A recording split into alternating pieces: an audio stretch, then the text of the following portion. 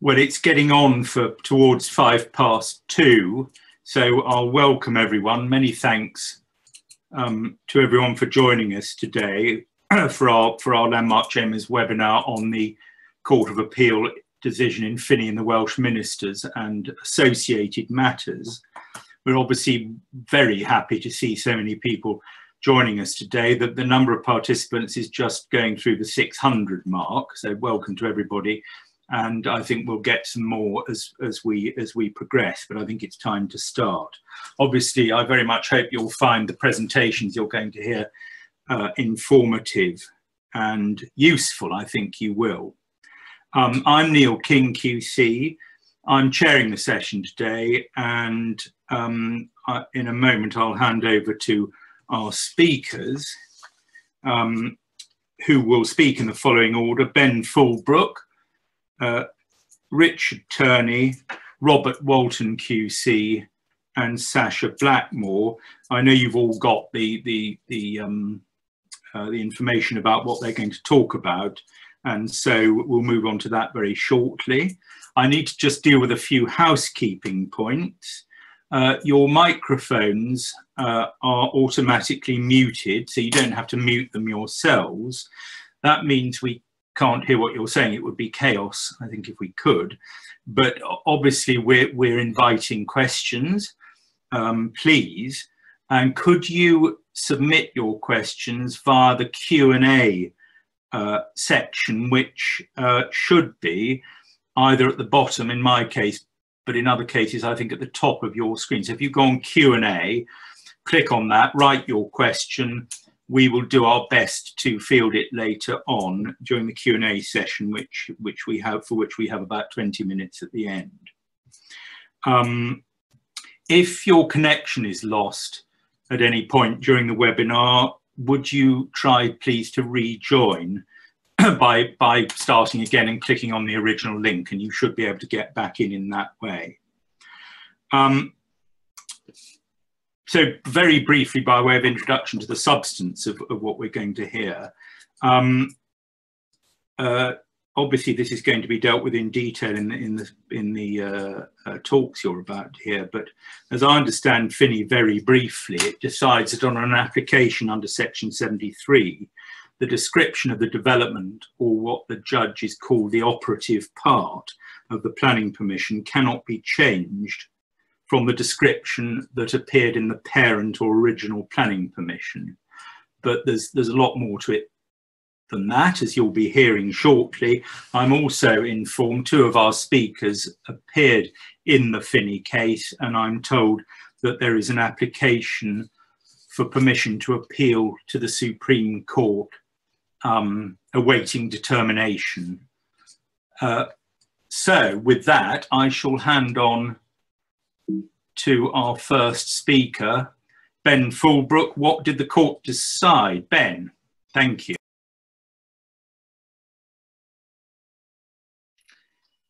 Thanks very much, Neil. So I appeared on behalf of the appellants in Finney, and so I'm going to talk you through briefly what the Court of Appeal decided in that case. There are 3 elements to the presentation. Bit of a background to Finney and Section 73 in general. There's particular facts that applied in Finney and what the Court of Appeal decided in that case. So, and I thought it might be appropriate just to start with Section 73 itself, because although it's a bit early, it's worth having it in the slides. And I'm not going to read all of that out, but particular points to note, I think, is subsection 2, and those words: the local planning authority shall only consider, or shall consider only, the question of the conditions subject to which the planning permission should be granted.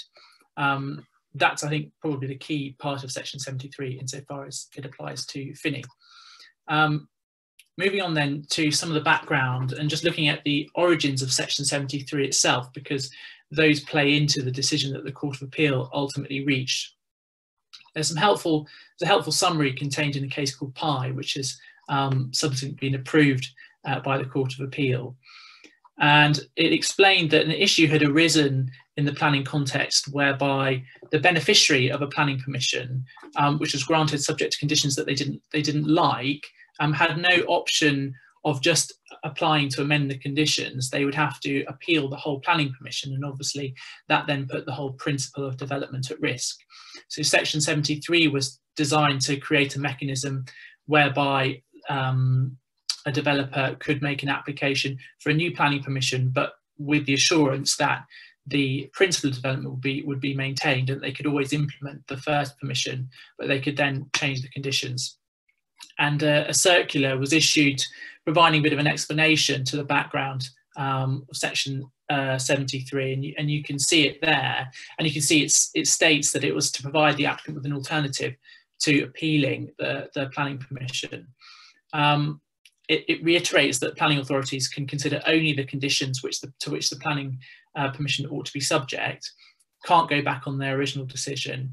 And then it sets out, which is contained in Section 73, the options that are available to the planning authority, that they can either grant a new alternative permission, or they can, or indeed they can refuse it. And there's a choice about which one you implement. Some more detail then in PI about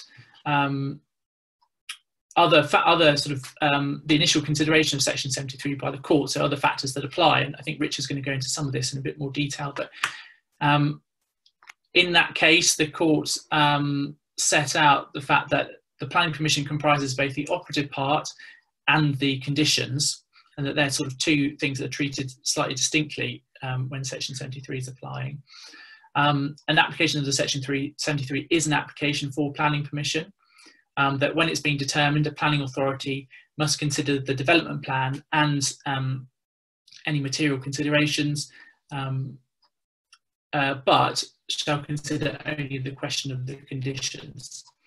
And again, Mr. Justice Sullivan at the time said, considering only the conditions subject to which the planning permission should be granted might be or will be a more limited exercise than the consideration of a full planning application. How much more limited will depend obviously on the facts of the case and the extent of the amendment that you're seeking to make.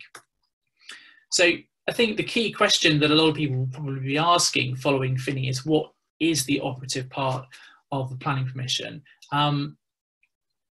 Essentially, this is, you can see on the left of the screen, that is a sort of just an example planning permission.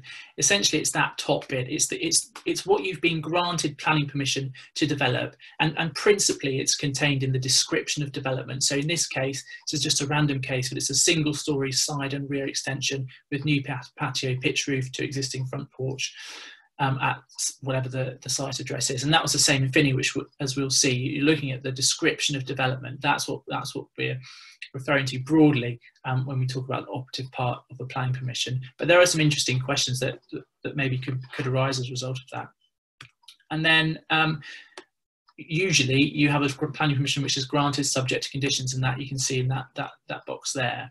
And the courts have discussed on various occasions a little bit about the difference between these two things, and you can see that quote there from Cotswold. The grant identifies what can be done or what is permitted, whereas the conditions identify what cannot be done and what is forbidden. That's a broad distinction between the two. Now, the question that arose in Finney, and that Finney decided, was this one really: can you use Section 73 to grant a new planning permission with revised conditions, where the effect of the revised conditions would be to contradict or change the operative part of the original planning permission? And there are three High Court cases that preceded Finney that sort of addressed this question to varying degrees. But I'm going to take you through some of those briefly to give you an idea of the background to what the Court of Appeal decided. So the first is a case called Arrowcroft, and very briefly you can see, I mean, that's the development there, you can see in that picture, but very briefly, planning permission was granted for a 40,000 seat multi-purpose arena and one food superstore and one variety superstore, a non-food variety superstore, and that was subject to a number of conditions. one of those was that limited the number of the type of stores that could be there. So it was limit to one food superstore and one non-food variety superstore. And that was then, an application was made to amend those conditions, which would have allowed, instead of a single non-food variety store, up to 6 non-food variety stores to be erected on that site. And the court in Arrowcroft found that that was unlawful, that Section 73 couldn't be used to do that. And there are kind of 2 paragraphs of that decision that are material, really. The first, and this is the judgment of Mr. Justice Sullivan as he was probably the better known paragraph in that case, and it's one that's been picked up in subsequent case laws, that a local planning authority can only impose different conditions on a new planning permission if they're conditions which the council could lawfully have imposed upon the original planning permission, in the sense that they do not amount to a fundamental alteration of the proposal. So in one reading of the case in Arrowcroft was that going from 1 superstore to 6 was such a fundamental difference between that and the original proposal, that it went outside the boundaries of what could be permitted under Section 73. But then there's another paragraph of that judgment, paragraph 35, where you can see that is that last sentence there, really. The variation has the effect that the operative part of the planning permission gives permission for 1 variety superstore on the one hand, but the new planning permission, by the revised conditions, takes away that consent with the other. So effectively, what the court was saying is you're left with a contradiction between what the planning permission says, because it refers to 1 superstore, and what the new conditions say, because they would allow up to 6. And so that's another basis, arguably, on which Arrowcroft found the decision to be unlawful. The next case to consider this question was the case of View Entertainment and City of York. And that's a case which involved Mr. Justice Collins. In terms of the facts, sorry, I've skipped beyond the picture, so let me just go back to that. There we go, that's the development itself. Another stadium development, an application to erect a stadium with a capacity of 8,000 seats, and also a multi-screen cinema. And then there were various conditions attached to that planning permission, one of which talked about the capacity of the cinema, not the stadium. And an application was made under Section 73 to vary the capacity of the cinema. And Mr. Justice Collins considered that and found that there was no issue with that as far as Arrowcroft was concerned. And he said that he understood Arrowcroft to mean that it's not open to the council to vary conditions if the variation means that the grant, and one has to therefore look at the precise terms of the grant, are themselves varied. And he went on to say that in that case, because the grant, which is understood to be the operative part of the planning permission, didn't place any limit on the number of the capacity of the cinema, that there was therefore no issue with amending that condition to increase the capacity of the cinema in that case. And you can see that, you know, he says, had it been an application to amend the capacity of the stadium, that might have been that would have been different. And you can see that paragraph 17. And the not there is, if you ever come to that judgment, is I think it's now been agreed that that not shouldn't be there, it should be taken out. So otherwise it wouldn't make any sense. So that's why I've highlighted it in red. And then you get a case called wet finishing, which is a judgment of Mr. Justice Singh before he moved up to the Court of Appeal. So I'm skipping very quickly through the PowerPoint, but that's the development there, was to, I think, redevelop some old mill and into housing development. And effectively, although Mr. Justice Singh didn't deal directly with this question in his judgment, the planning permission the original planning permission had allowed the erection of only 84 dwellings on the site. But there was that was subject to a condition.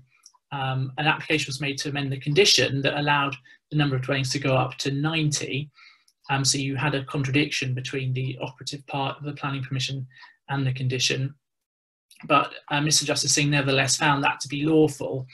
And he held really that the only principle, the only restriction that applied to the use of Section 73 was that first criterion set out in Arrowcroft, which is that the new development must not be a fundamental alteration when compared with the original, and it didn't matter that there was a contradiction between the two. So that's paragraph 33 of Arrowcroft that I took you through before.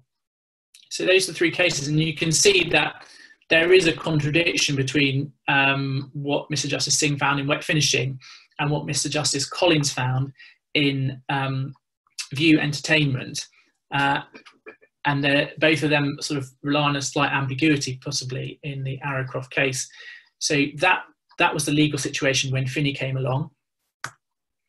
And the facts in Finney were really quite straightforward. It was an application to erect 2 wind turbines in Wales, and and then an application was made under Section 73 to amend the conditions. So that is where the wind turbines are supposed to be. And here is the planning permission itself. And you can see there what we in that case deemed to be the operative part of the planning permission, which included the description of development in the proposal. And you can see that that gave permission for the installation of 2 wind turbines with a tip height of 100 metres. And that was subject to a number of conditions, one of which, condition 2, was a very standard condition that the development had to be carried out in accordance with approved plans and documents, and that listed specific plans. An application then was made under Section 73 to amend condition 2 and substitute a new plan which showed turbines with a tip height of 125 metres. That was originally refused by the local planning authority, but was granted on appeal by the Welsh ministers. And as you can see there, so that's just some of the background. And in that third bullet point, the planning inspector granted permission, and at the conclusion of report, she put in the following paragraph, and if you're very eagle-eyed, you'll see that something's missing from that paragraph, and that is the height of the turbine. So she removed from what looks there to be the description of development the limit on the height of the turbine, and she allowed the replacement of the plans in condition 2. So the parties' submissions in that case are quite simple. On behalf of the appellant, we argued that the effect of the inspector's decision was either to amend the operative part of the planning permission or to impose a condition that was inconsistent with it. And as a result, neither was possible under Section 73. What the respondents argued was that there was no such limitation on the exercise of Section 73, and the only limitation was that you must not give a permission that's fundamentally different from the original one. And since that argument had already been rejected in Finney at the first instance, there was no unlawfulness. And then there were also submissions made about the practical implications for developers if Section 73, if the use of Section 73 was limited in this way, and the notion that developers would be at the mercy of what planning authorities choose to put in their planning permissions. So what the court decided, what did the court decide? Here we go. Well, they found in favour of the appellant. They considered that it was primarily a question of statutory interpretation, and the circular that I referred you to earlier was influential in that, and particularly the fact that the circular refers to one of the purposes of Section 73 to be to provide relief against one or more of the conditions attached to the planning permission, so that it was specifically focused on conditions and not on amending anything other than conditions. And so what the court found was that Section 73, on an application of Section 73, the local planning authority may only consider the question of the conditions and can choose between one of only two options, which is either to grant the same planning permission subject to different conditions or no conditions, or to refuse the application altogether. And as a result, Section 73 contained no power to grant a new planning permission with a different operative part from that contained in the original. And also, it would be unlawful for the planning authority to impose a new or amended condition which was inconsistent with the operative part of the permission. So either way you look at it, the way in which the Finney application had been determined was unlawful. And then on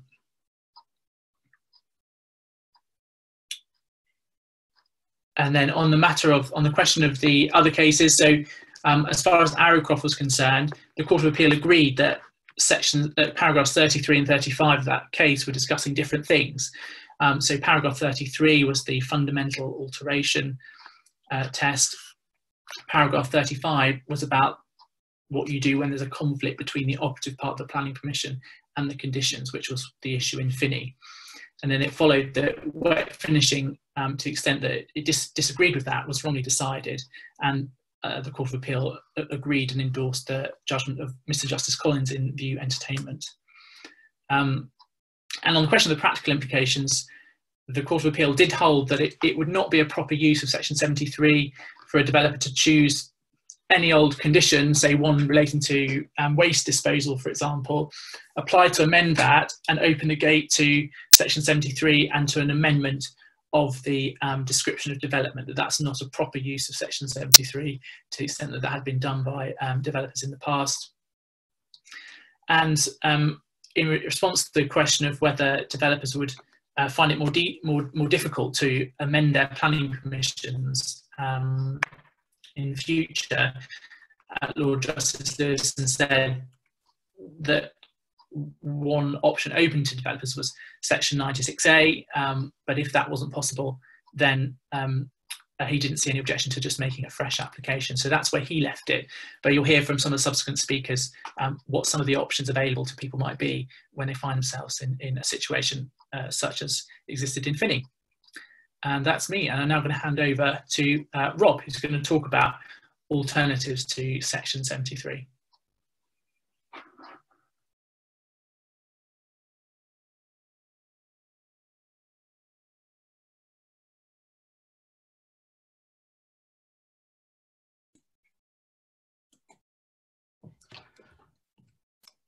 Okay, am I on? I think I'm on. It's Rob Walton here. Good afternoon to everyone. Good to have so many on the seminar. And if I can,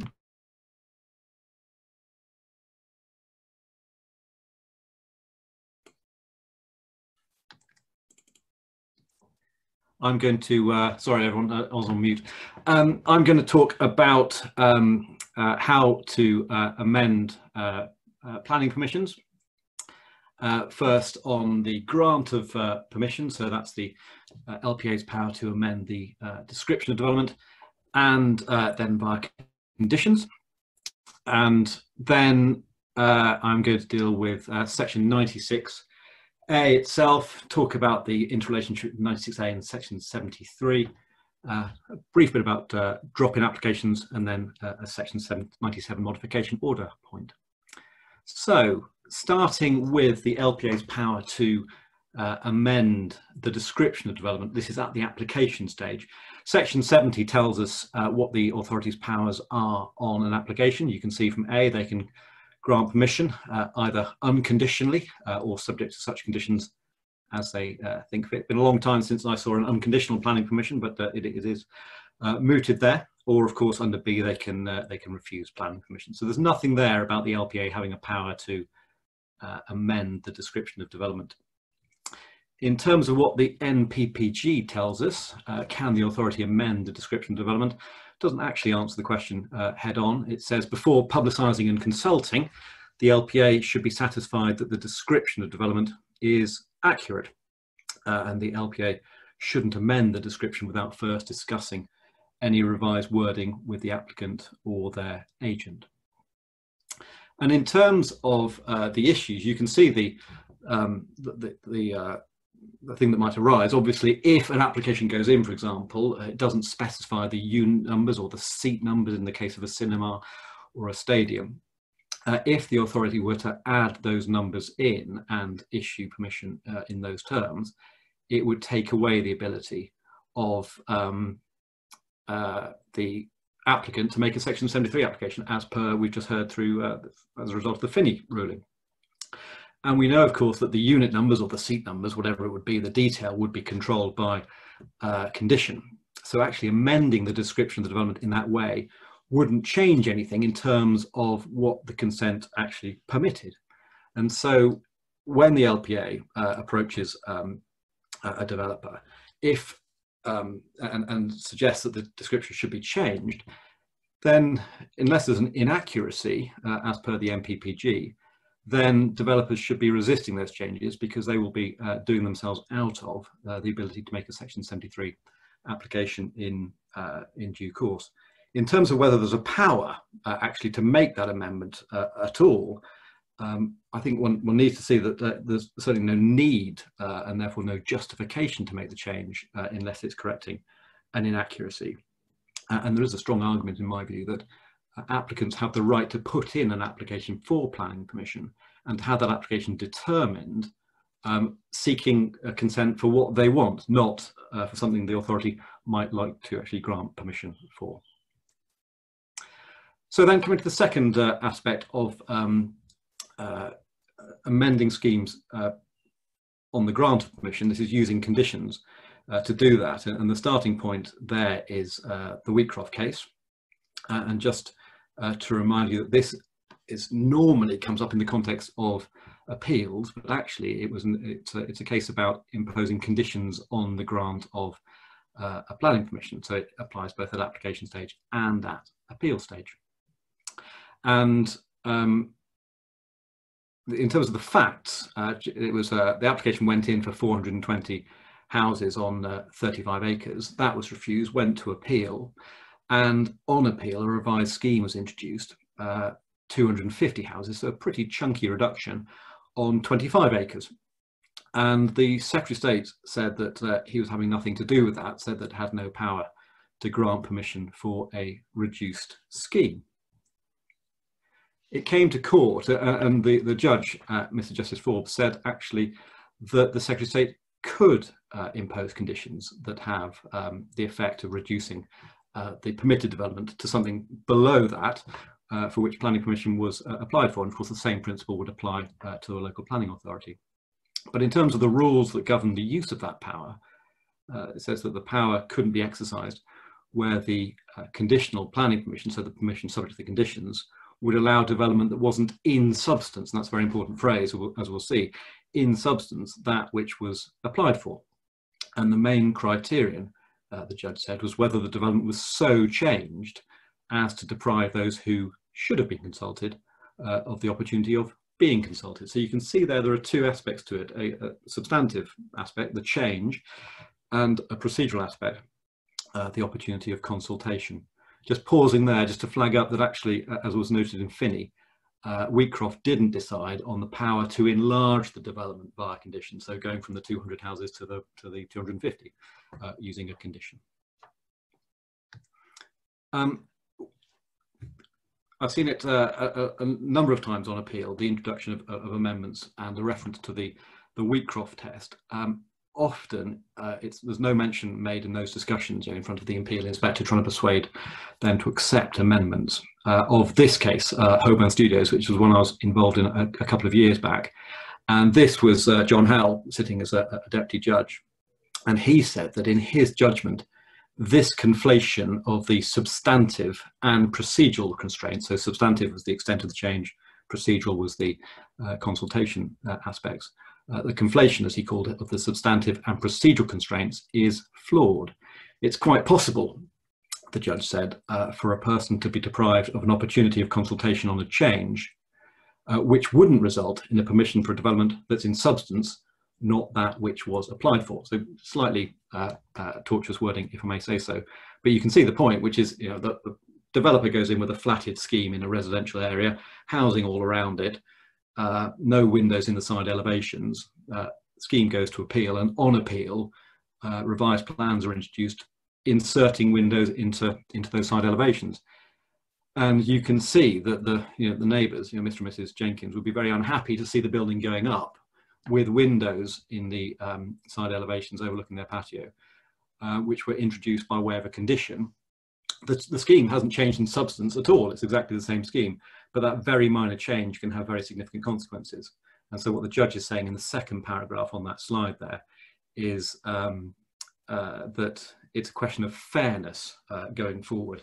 So in my judgment, necessary to consider whether not doing so, so not reconsulting, deprives those who are entitled to be consulted on the application of the opportunity to make any reps that, given the nature and extent of the changes proposed, they may have wanted to make. So that's the side windows. Very small change, but significant reps may well have been made.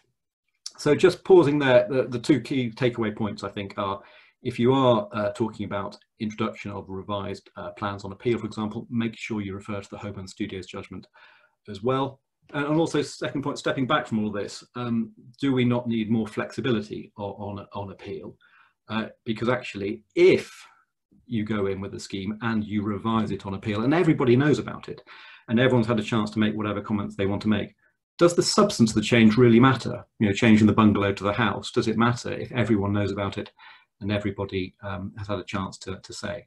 And in these constrained economic times that we're going to go through now, extra flexibility on appeal may be no bad thing. So I'll come on to the next part of the talk, which is amendments post permission, section 96A. And I just set out here what section 96A says. And it is, of course, that the authority can make a change to any planning permission if they're satisfied that the change isn't material. A bit of helpful stuff in 2, which in deciding whether a change is material, the LPA must have regard to the effect of the change. Well, I never. But then the slightly more nuanced point, together with any previous changes made under this section. So, you know, little changes may not be significant, but in the end, they might be substantive. And confirmation that the power conferred by 96A includes the power to make changes to a permission to impose new conditions and to remove or alter existing conditions. In terms of procedure, it's governed by Article 10 of the 2015 order. Notification must be given to landowners. The LPA must take into account any representations received as a result of that notification within 14 days.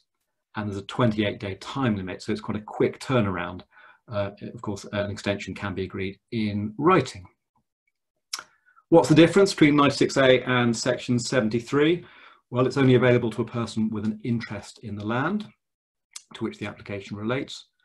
It's not limited to amending conditions. It allows non-material changes to the description of development 2, so that's obviously key in terms of the distinction post Finney.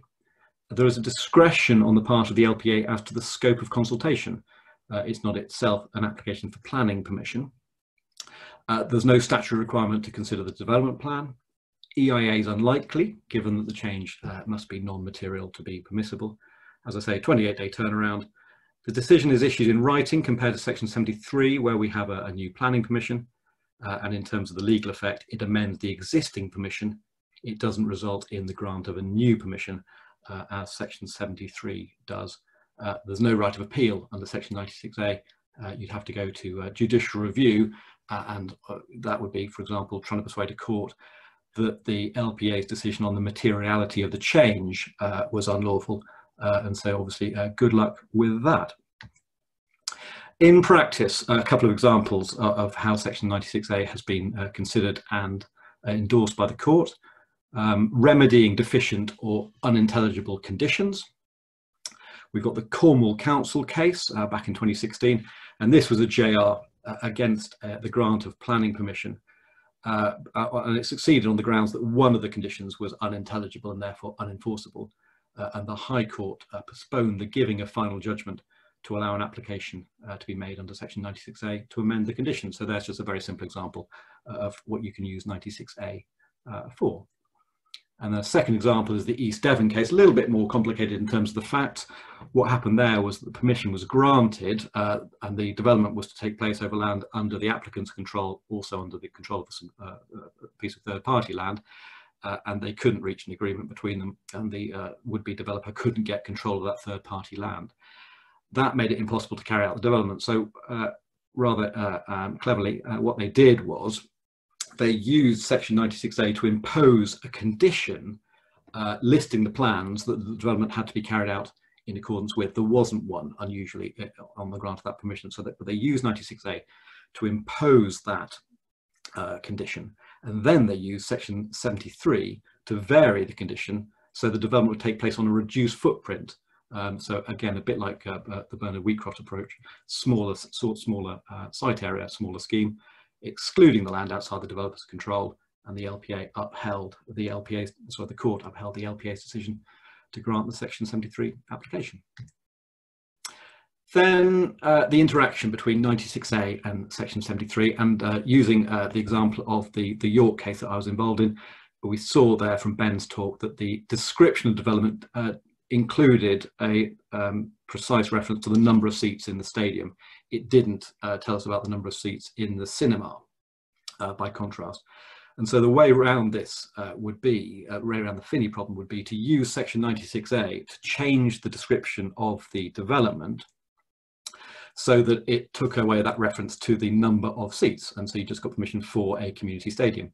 That's fine in terms of Section 96A. There are no changes to the condition. Obviously, typically it's condition 2, isn't it, that requires the scheme to be built in accordance with the plan. So no change there. So the change to the description of development doesn't change what can be built. And then you can use Section 73 to amend the conditions, substituting revised plans, increasing the seat numbers of the community stadium, or indeed the cinema, as happened in that case, from 2000 to 2400 under Section 73.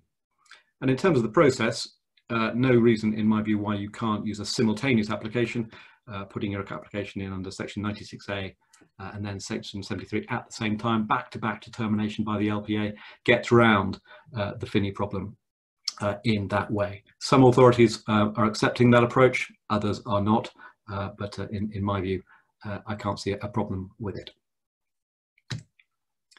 Then drop-in applications, and this is just an example of another way to amend a scheme.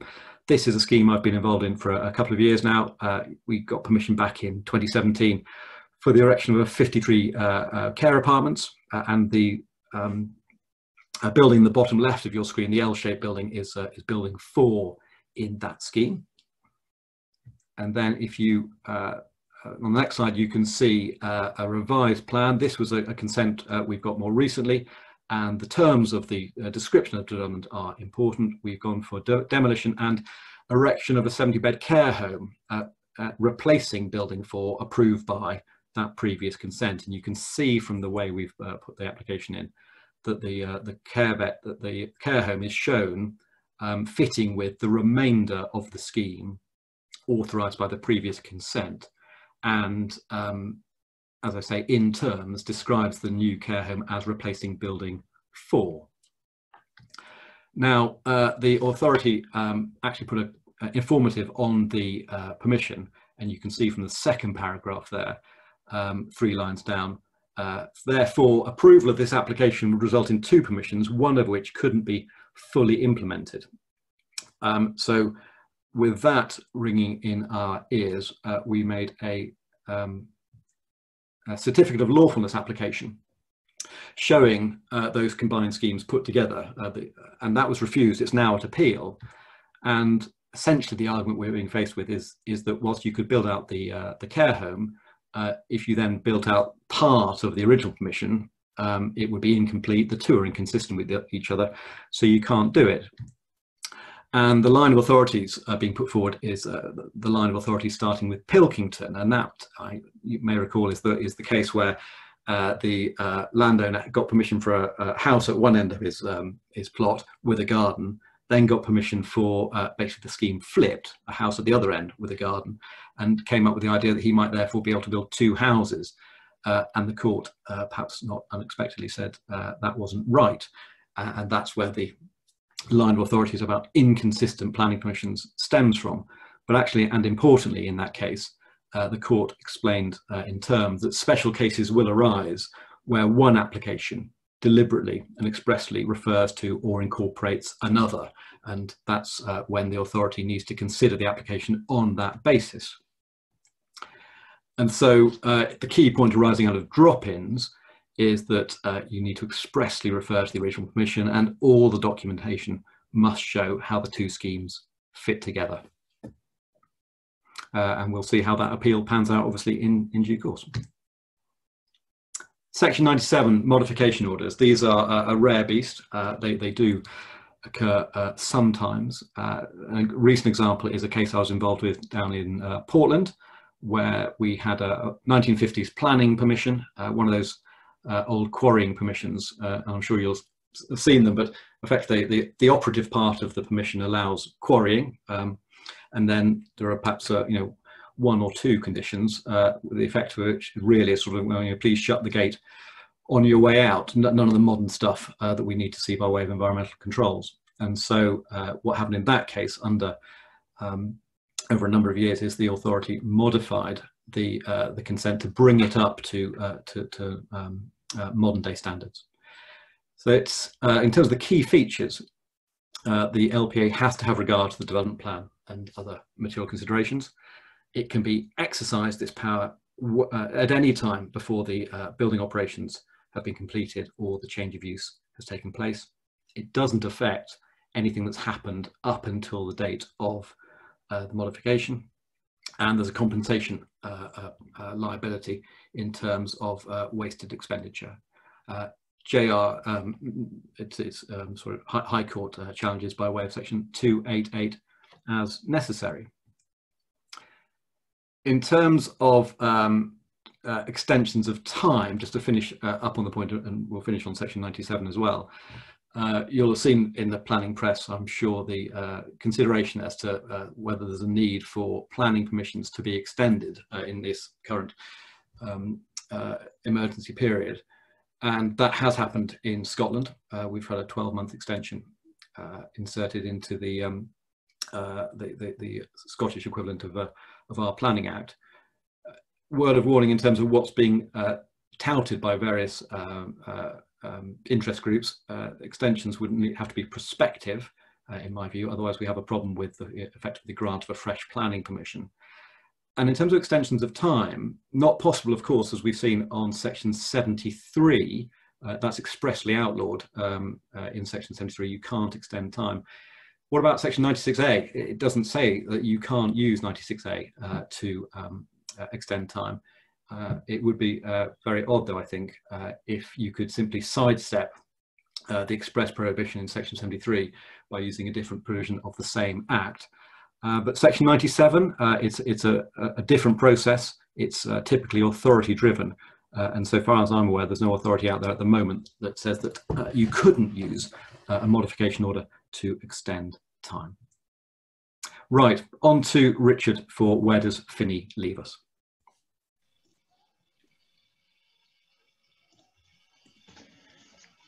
Good afternoon, everyone. Just building on what Ben and Rob have said before me, I just thought perhaps start by reflecting on what does Finney actually say. And as I see it, two rules from Finney. First of all, is in granting permission under section 73, the operative part or the description of the development cannot be amended. And then secondly, that there can't be a contradiction between the operative part and the conditions. So those are the sort of two rules that we get from Finney. Question is, how do we deal with them in practice? And I think it's worth also noting what Finney does not say, given the sort of instructions I've received since the Court of Appeal's decision and various queries from clients.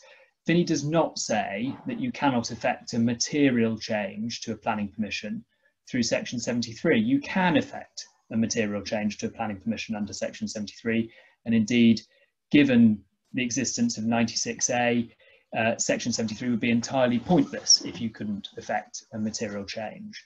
Also, Finney doesn't say anything about the rules of interpretation of a planning permission. So those have remained the same, and Sasha will come on to talk about Lambeth in particular and the interpretation of permissions under section 73.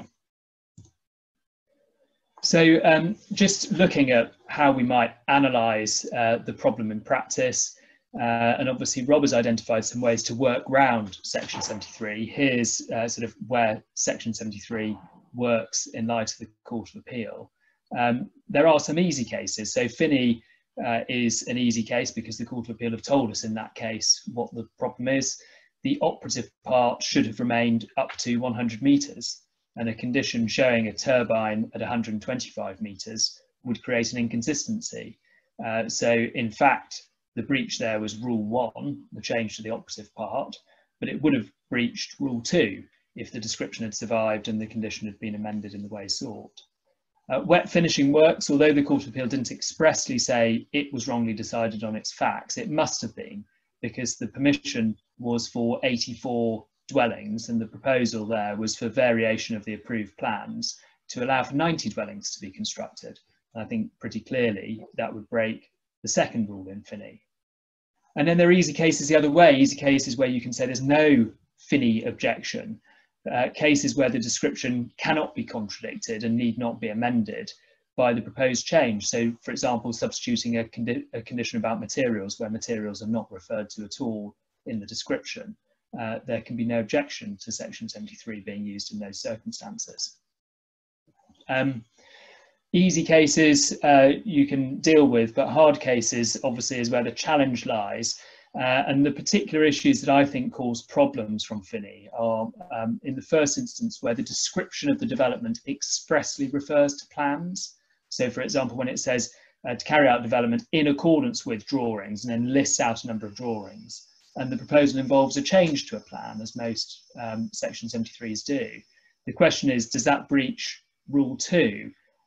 Can you properly construe the resulting permission? Because if the operative part cannot be amended and it refers to plan X and you wish to change to plan Y, the condition would refer to plan Y, whereas the operative part to plan X. I think potentially a problem there. What if the description has already been amended, you might say unlawfully amended by an earlier section 73? Particular problems might arise there.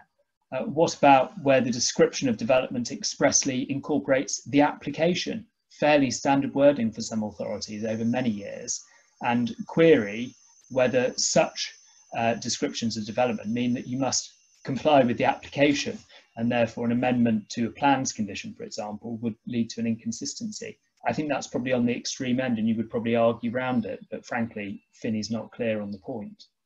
And what about a description of a development containing some wholly irrelevant information?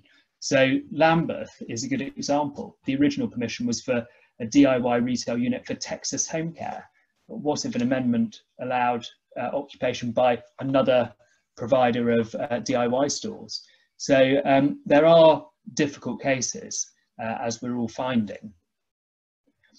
The other issue that I wanted to raise about validity is this, that the question which has arisen in a number of cases, can an historic section 73 permission be relied on where it has been granted with an amended description, breaching rule 1, or there's an inconsistency between the description and the conditions, breaching rule 2?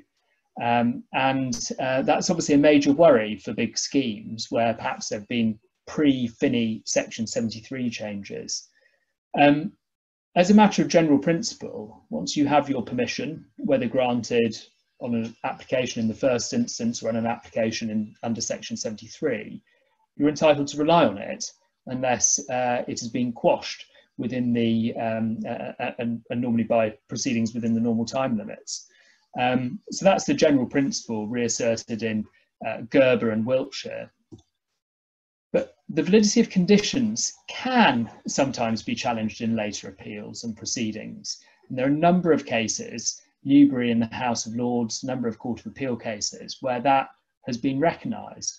And to give Earthline as an example, there a condition had been imposed some years, I think almost a decade before the issue about amending that condition arose on appeal. And in the Court of Appeal, it was found that it was open to the court some 10 years later to say, well, no, the original condition was unlawful, therefore can be ignored, and that was material to the determination of the planning appeal on the amendment of conditions. So there is a risk that if a Section 73 permission comes to be considered in some other context, for example, in respect of a later appeal to change the condition again, that a court or an inspector may say, well, that condition itself was invalid in the first place. Therefore, my point there is that if a condition was imposed in breach of what I've called Rule 2, we might need to be careful about a subsequent application which is based on its continued existence and effect. So I think there is a word of caution there. Turning to the PPG, the PPG says rather bluntly, and has done for some time, Section 73 cannot be used to change the description of the development. So that encompasses the first principle in Finney. It doesn't say much about contradiction by conditions of the description of development, or the operative part, and it recognises the principle that Rob described in his slides. It may be possible to effect a change to proposed development through the use of a condition. So I just want to reflect then on what might be a new approach and how to deal with the Finney case. You'll see I have 3 bullet points. I'll start with the third. Of course, one way in which Finney might be dealt with, and we wait to see, is through an appeal to the Supreme Court. We have appealed, and we're awaiting a decision on permission to appeal. The other approach, and Rob again touched on this, was whether we can rationalise an approach to the operative part of planning permissions. The first thing is on an application form, being careful not to provide too much detail. The second is if the local planning authority proposed to amend the description, the PPG says they should ask the applicant before they do so. If you're asked, you should resist in my submission if you're an applicant. And alternatively, on appeal, where inspectors often roll their sleeves up and start fiddling around with descriptions of development, should that be resisted? And finally, under Section 96A, and of course Rob has already gone through that, the possibility of making a change to a description under 96A. The approach which I think I would favour if Finney remains as it is, and particularly in light of Lambeth as an example of a sort of series of disasters with descriptions of development and conditions and so on. The Development Management Procedure Order, or at least some guidance, could start to establish the form of a planning permission. At the moment, we simply don't have a prescribed form of planning permission that is in universal effect. And therefore, distinguishing what is the operative part and what is not the operative part is a real challenge. And developers, of course, will be tempted in light of Finney to go for the broadest possible description, reflecting perhaps practice that exists some years ago of describing development as residential development of land, or very broad terms. There's an objection to that, of course, from public participation, because people looking at an application should know what it is for. But it may be that there's a way around that as well, which is to think about providing summaries of what an application comprises that won't form the operative part of the planning permission granted, but will accurately describe what is proposed. And that's an approach which is already in use, in fact, in the context of nationally significant infrastructure projects, where PINs produce a summary of what is involved in the application, so that third parties can understand what it is in substance that's proposed. So those, I think, are the ways in which we can cope with Finney and what it says. Obviously, whether it still says that, if the Supreme Court decide to look at it, will be a different matter, and we'll wait and see. Those are my views on it, and I'll hand over to Sasha to talk about Lambeth.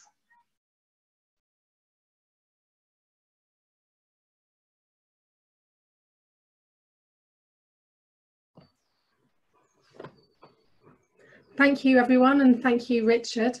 I'm going to talk about Lambeth, and in particular interpreting planning permissions.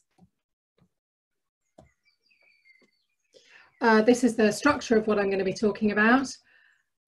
And just to focus minds before we get into some of the detail here, because ultimately these are skills of interpretation that can be used in a variety of contexts. And as lawyers and as planners, we should always bear that in mind and remember it.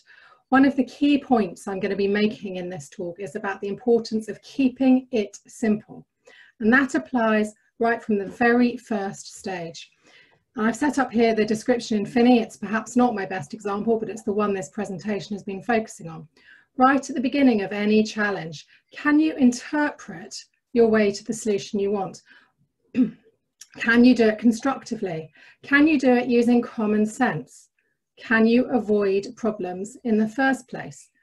Richard was just talking about how with the operative parts, there has been a lack so far of guidance, there hasn't been much development, there's very little case law, and there's limited practice. So that means in any case, there's going to be litigation risk. If we look here at the wording of Finney, and this is to illustrate broader points of interpretation, we can see that there is scope for discussion. You can see that in any case, when you're looking at its description of development, there could be in wording like this, the difference between installation and an operation phase. That could get you longer. In reality, people will want to see caution about things like a 25-year operation. Obviously, we learned from Finney about up to 100 metres. In wind turbine cases, height, tip height, has a particular meaning. And actually, if you look at the High Court judgment in Finney, you can see that there was a lot of analysis that was set out in the judgment there, as one would expect in a turbine case. But in other cases, of course, height is one of those things that's not always going to be as closely defined as you might imagine. In some cases, it will have taken it from slab levels, but not from others. Associated infrastructure, of course, is specifying some things and leaving out other things. So you can always start by looking closely at what was granted and thinking about whether you absolutely need to move to the next steps. Secondly, you can also, when applying, think about what else you could do to prevent situations from arising. So to recap, Trump and Lambeth are changing approach to interpretation and implication.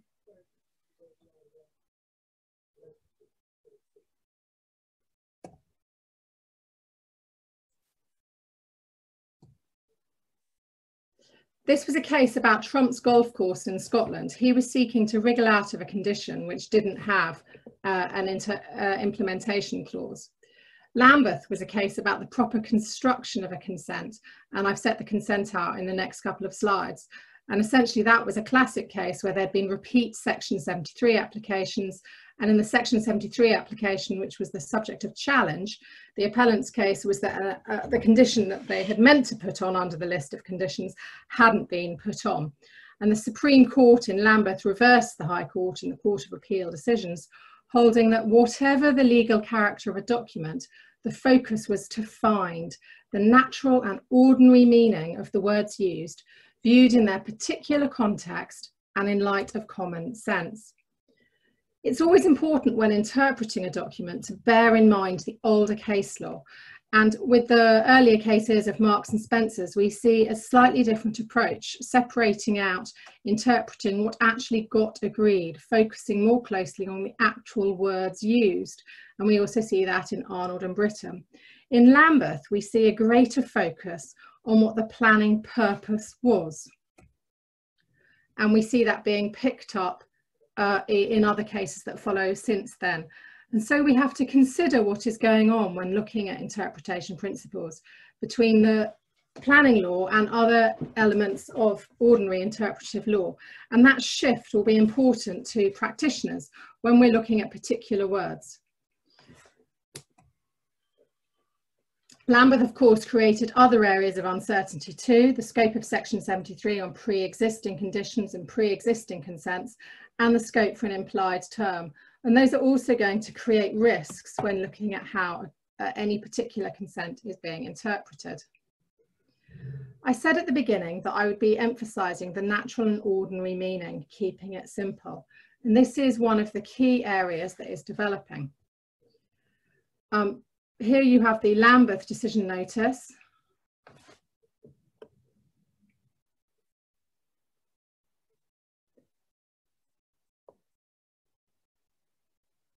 I think all the points coming out of Lambeth are fairly self-explanatory. The key points to note are that the court took a very direct and simple approach to the case law and to the ordinary reading. It sidestepped around many of the difficult issues that the Court of Appeal had grappled with. In point 2 and 3 of the various complex interpretive arguments being run, the Supreme Court said that it wasn't necessary to examine them in more detail. What you had to keep an eye on was the simple form that was correct, and it wasn't necessarily assisted by being overcomplicated. It was also looking at what the consequences of Section 73 should mean by saying how everybody knew that Section 73 got misapplied and that that should be taken into account. We see in more recent cases that even when it's complicated, the courts are still emphasising that focus on ensuring that you look for the planning purpose. And one of the best cases is a relatively recent judgment of Natalie Leven, which was a rolled up hearing about a certificate of lawfulness. And on the next slide, you see a summary of some of the issues that were going on. She faced a very complex set of documents, and I've set out some extracts there where there weren't easy agreements between the conditions. They had been amended over time. The documents weren't neatly incorporated with each other. It required a lengthy annex setting out the different terms and what they were defined as meaning. And what she did was she focused on what the natural and ordinary meanings would be and how they should be interpreted. Now, of course, this leaves interesting questions for any of us when looking to interpret a document. With some knowledge of planning law, a little bit ambiguous where that would get drawn. And I particularly like the italicized comment, reasonable people may differ on what amounts to common sense. In my view, point 2 is going to be particularly key in any issue where you're looking at the interpretation. What is the planning purpose? If that's been reflected in the reasons for the condition or the documents incorporated, that will actually be easier. In other cases, it may be harder to define what it is, but once you have it, it can help give a guide to the interpretative arguments you may be able to use. Number 3 is obviously also interesting. It's reflecting the contractual case law. One of the comments that was made to me by one of our property practitioners in Chambers was one of the most common words inserted into a commercial contract would be the operative word no, having been dropped out of the relevant sentence. And one can see how that could make a significant difference in some planning cases. It is always important to understand the whole context of what is being sought. And here you have the final 3 points coming out, which I'll leave up for people to read, but they're all pretty self-explanatory. The judgment is good because it recognises the complexities in terms of what natural and ordinary meaning can and might mean. And of course, this is where we as lawyers, when looking at a particular operative part of a grant in the Finney context or otherwise, will be bringing skills to the table to understand how it's being interpreted. But it also, of course, raises the questions that one will be looking at. What exactly will a reasonable reader know when looking at it? The planning purpose may not always be a straightforward concept to be pulling out. Documents may not be wholly consistent. There may well be ambiguity, and the tension can arise between the part and the whole. It's very easy to say it's not appropriate to focus on one sentence without seeing its context. But of course, quite often knowing the context won't necessarily give you the full answer either. If we apply those back to Finney, to whom should I send your message? If we apply those back to Finney, we can see that the tip height argument, there's nothing one could do about the interpretation, but one can see how in other cases there could well be more room for argument. And that's where going back to the earlier case law and thinking hard about what it is you're seeking to achieve and why is useful. Implication, where now? A recap from Trump as to where implication was is that the court will understandably exercise great restraint in applying terms into public documents which have criminal sanctions, but there was no principled reason for excluding implication altogether.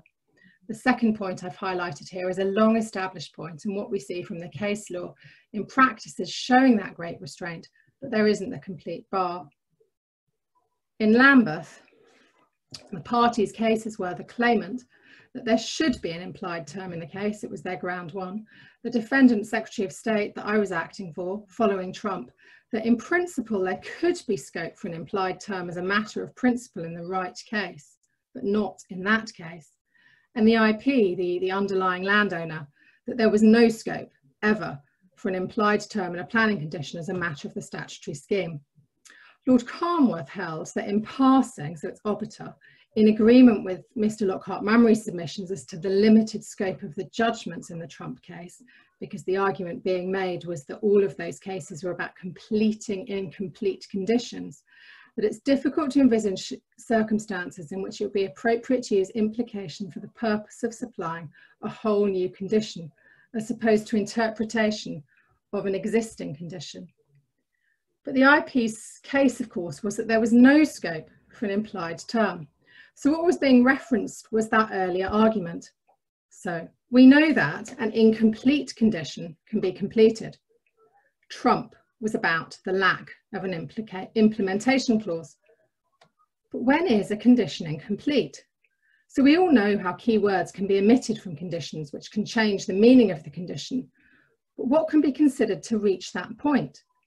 Could the description of development be incomplete? If it was completed, would that widen a description enough? I think it's going to be an unusual case that wants to test this point, but it's certainly capable. As in Lambeth, the key point will be to start with interpretation, not with implication, because quite often one can get the results you want through interpretation, which is how the case was eventually won in Lambeth.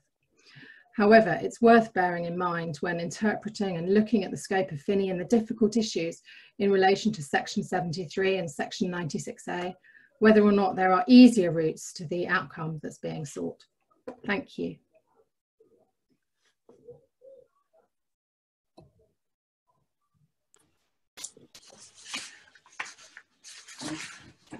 Thanks very much indeed, Sasha, and indeed everybody else. Goodness me, there's an awful lot to think about there. This is a question and answer session. We've received rather a vast number of questions, unsurprisingly, which I've been trying to sort of sort out while others have been talking. And inevitably, we're only going to be able to deal with some and not all of those questions. So I'll get going very quickly. Might I suggest that those of you who, in particular, those of you who have asked for the panelists' views about a specific set of facts, would be very welcome to instruct one of our panelists to give their advice on that through our clerks in chambers. Otherwise, let me set the ball rolling with a question actually we received separately yesterday, which is whether Finney applies to reserve matters approvals. And I think really the question is really, can you apply under Section 73 to amend a reserve matters approval, for example, so as to increase the number of dwellings? And when we've dealt with that, I just want to ask something about Section 96A as well, which is related, but who'd like to pick that up? I'm happy to pick that up, I think. Thanks, Ben. Yeah. So I think the answer to that question broadly lies in a case called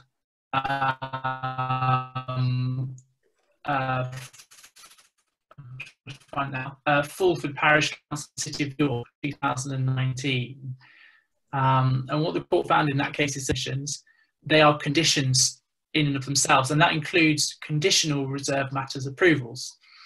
So you could use Section 73 to amend reserve matters approval, including a conditional approval, and you ought not to need to worry too much about Finney in that case, because both the reserve matters approval and any conditions to which it is subject to are, one assumes based on that judgment, technically all conditions of the outline planning permission. So there is no difficulty with contradiction between the operative part and the conditions.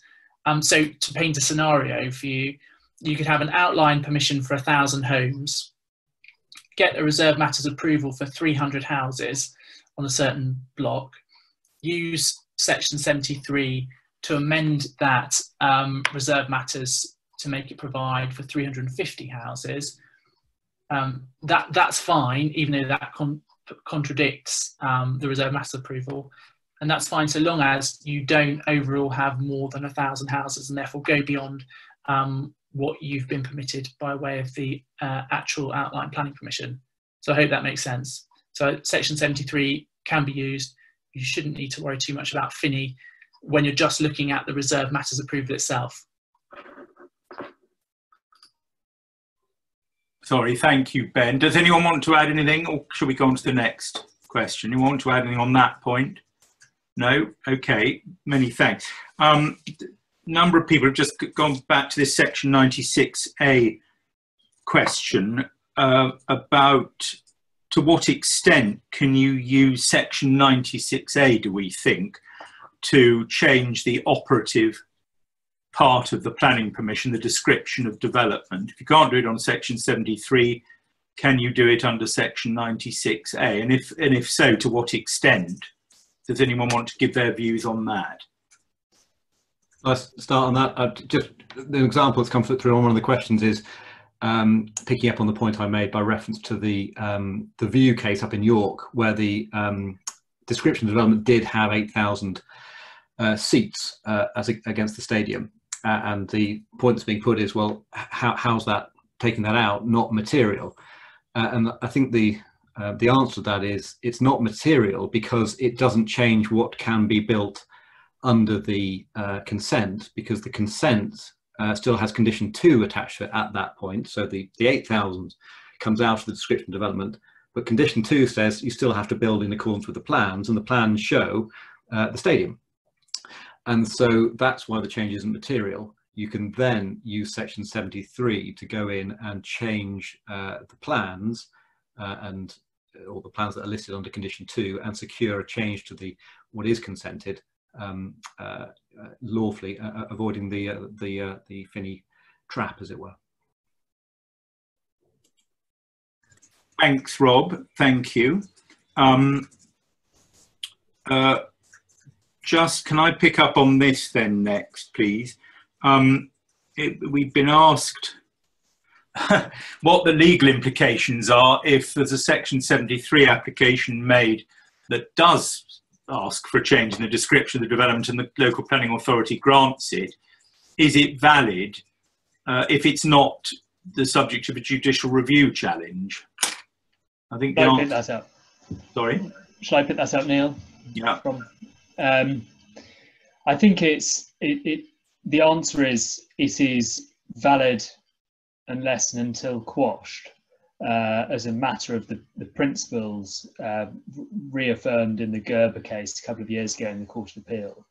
But there is this difficulty that the courts have repeatedly accepted that you can question the validity of a condition.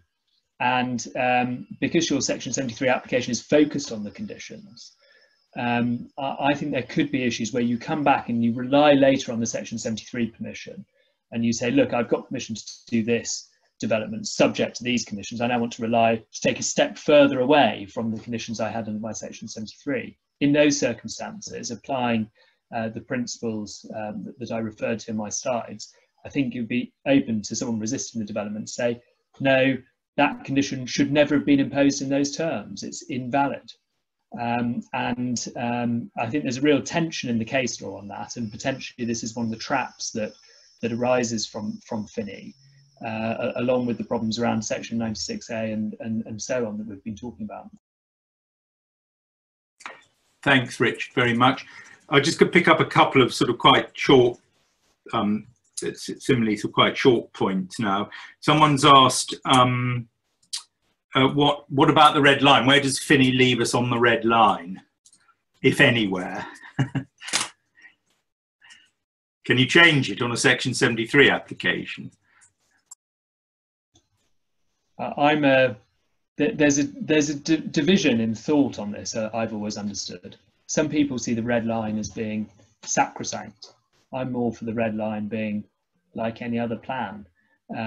But there is the potential that you come into a problem of contradicting the description of the development if you put your development somewhere else, or expanded the site such that the description no longer related to it. But I think if you're just substituting the site plan, then section 73 would allow you to do that, as long as it doesn't lead to a contradiction with the description. I would just say absolutely agree. I mean, if you think about the reduced site area back in Wheatcroft, there's no reason why you can't grant permission for a smaller part of a smaller area of land, and at that point the fact that there's a red line in one position versus another position isn't really of any great relevance. More problematic, of course, as Richard says, if you are looking to expand your development across other parts of the countryside. But again, as long as it's all done procedurally, what's the issue with it? Yeah. Okay. Thanks very much. Can Section 73 be used by a planning authority to include conditions that it wished it had included in the first permission but didn't? Well, I would say the answer is yes, under the terms. In principle. Yeah. I mean, as long as they meet the test for planning conditions at the time that the application, the Section 73's application is determined, then in principle, yes. But obviously they can't cut down the scope of the original permission anyway, because it's a fresh permission. I mean, the applicant would be left with either implementing or continuing to implement the original permission, or implementing a new one. If it didn't like the conditions, it could appeal, I suppose, if it didn't like the conditions. Certainly the planning authority is not restricted, is it, to imposing or rather to addressing only the conditions that the applicant refers to in their application. No, I think that's right, and I think if you look at some of these other cases that Ben referred to, some other cases, there were other changes to conditions imposed as well.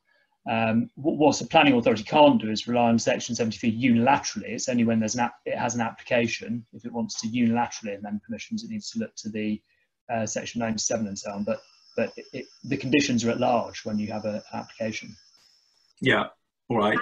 And in many of the cases, there may well have been a significant passage of time, which may be one of the reasons why it's being looked at, hence why changes are being made. And there may be new policies, there may be new relevant environmental information, depending on the scale.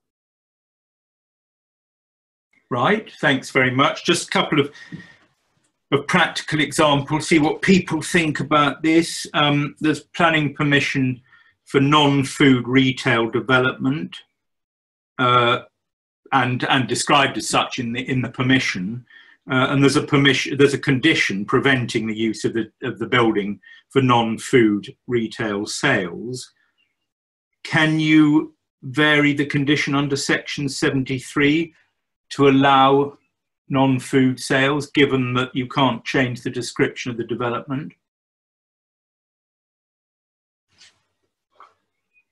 Sorry, I didn't quite understand the question that you were asking, Neil. It sounded a little bit like the fact of Lambeth. Obviously, you have the operative wording in the condition.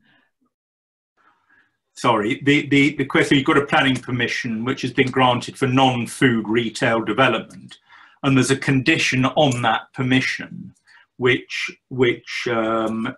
prevents the use of the building that's been permitted for non-food sales.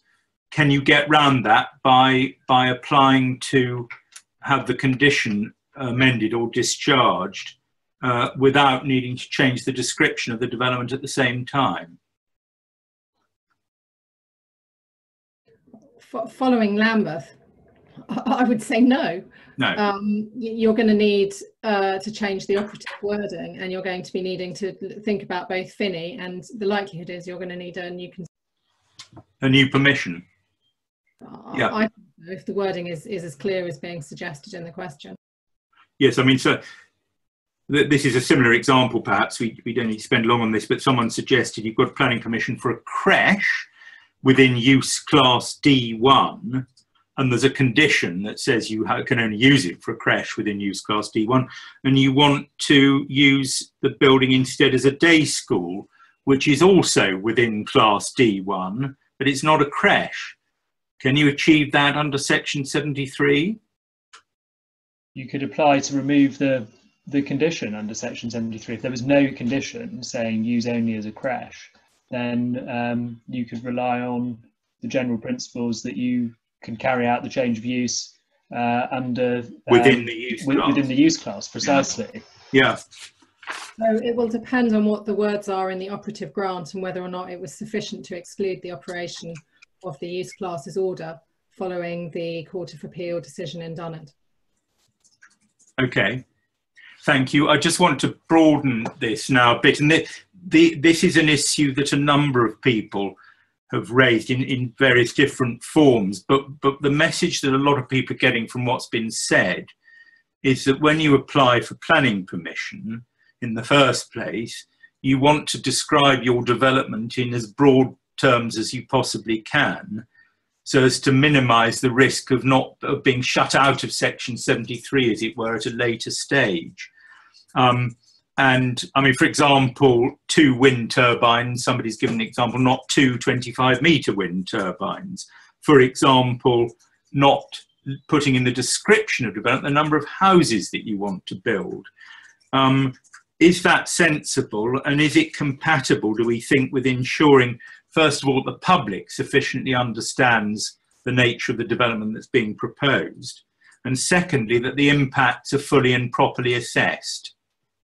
And is there a tension there? Who would like to say something about that? I mean, first of all, the question is it sensible for planning applicants not to define their development too tightly, even in the case of a full planning application? Well, I can kick off, but I'm sure others will have views as well. It's clearly in an applicant's interests. It's unlikely to be as strongly in the interests of the local community and the authority. And there's going to be a balance between the need for precision in order to enable effective consultation and to accurately describe the development. And that's going to be a case-specific decision.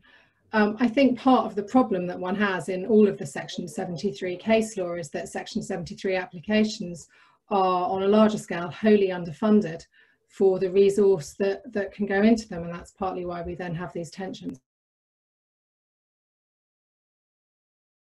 Thanks very much, Sasha.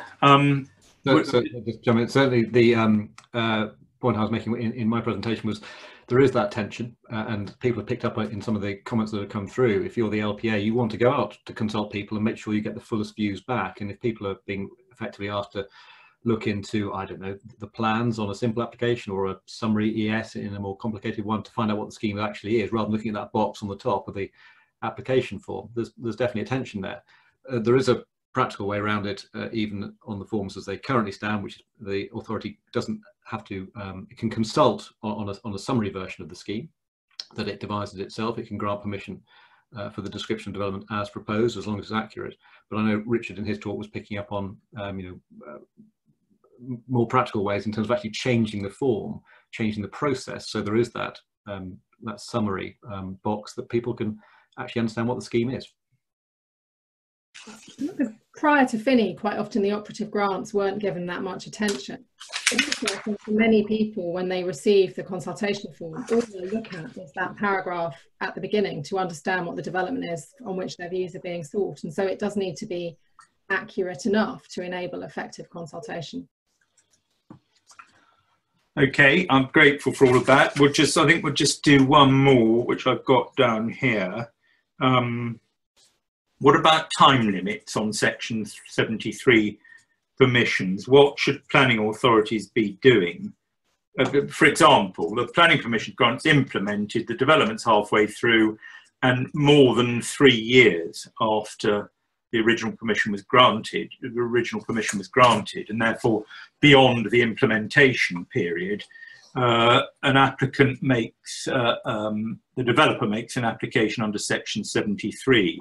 What time limit condition, if any, for the implementation of the new Section 73 permission should the planning authority impose on the Section 73 permission? Well, if I put that up, because there's a restriction in Section 73 that prevents you from extending time, you can't get around that by imposing a new time limit on the Section 73 permission. So you can't use it as a device. The time limit for implementation must be the same as the original permission. That's how I have always treated it, and I think is consistent with the prohibition on extending time under Section 73. So you can't use a sort of speculative Section 73 application to give yourself more time by amending an inconsequential condition and give yourself an extra 3 years. It just doesn't work, I'm afraid. No, I mean, one of the points that seems to be coming out from the questions I'm reading them is well, Section 797 seems to be quite a good idea. If the planning authority and the developer both, I suppose, want the life of a permission to be extended, you do that under Section 97. I mean, it may have complications in terms of Secretary of State approval, but that is a potential route, isn't it, I think? Or we could take the Scottish approach, which is to give everyone an extra year, as I understand it, the current problems. Maybe they'll do that. All right. Well, it's properly after 3:30, and so we should wind up. We've had nearly 60 questions, and at one point, some of them overlapping, and at one point I can't remember, but certainly more than 600 or 700 participants, and obviously we are all hugely grateful to you for having attended. I hope, I mean, from the questions, I think you did find it useful, and there are lots more things you'd like to ask. I'm afraid we just haven't got time to go through everything.